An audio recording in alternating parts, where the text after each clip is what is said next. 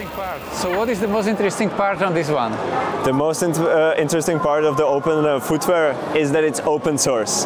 Therefore, anybody can download it for free from our website, build the shoes, customize it, improve it, repair it, own it, and then upload feedback back to us, upload to the website so that all the other makers, creators, footwear makers can benefit out of it.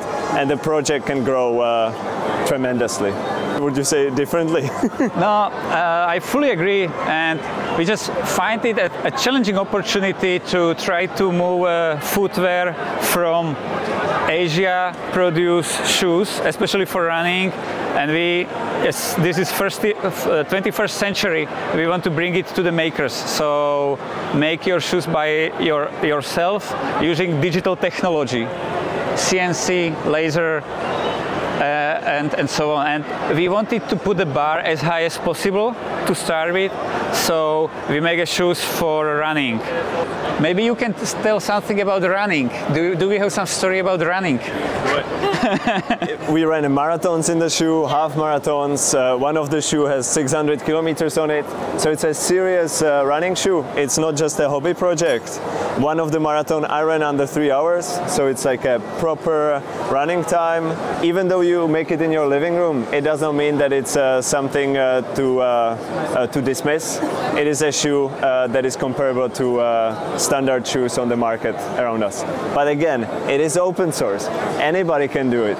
It is there, open for anybody viewing the video to download and to improve and to build on the current state, the current design of the shoe. I would say that's it. Let's make it. Yeah, please. And if you do make it, send us pictures. Yeah, that's the important part. How long does your company exist? It's another company, it's a hobby project. The official launch of the project was in May this year. So far we produce, or the makers produce, about 8 pairs of shoes. We ran one official marathon, one half marathon, there are a few others upcoming.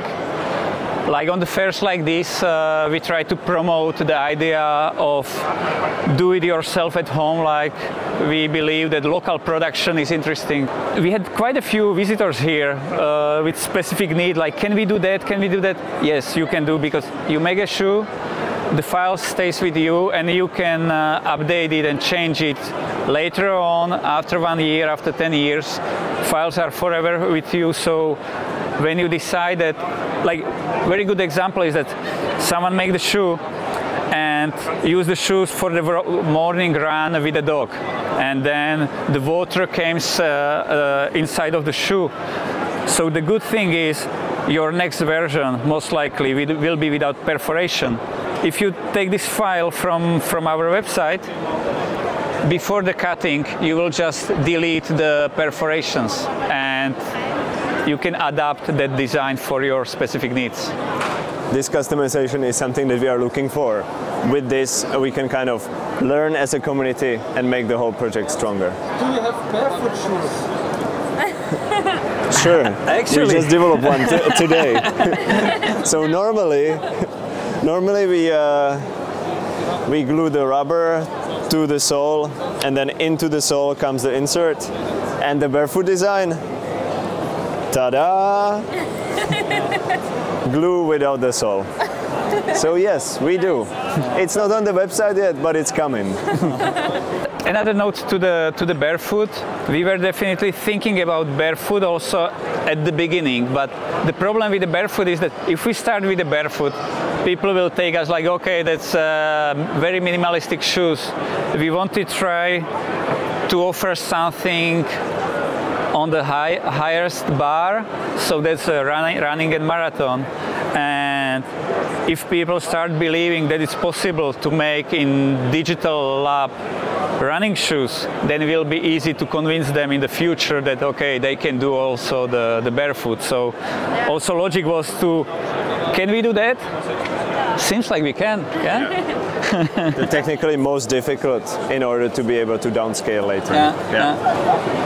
So please visit the website, openfootwear.com. Okay.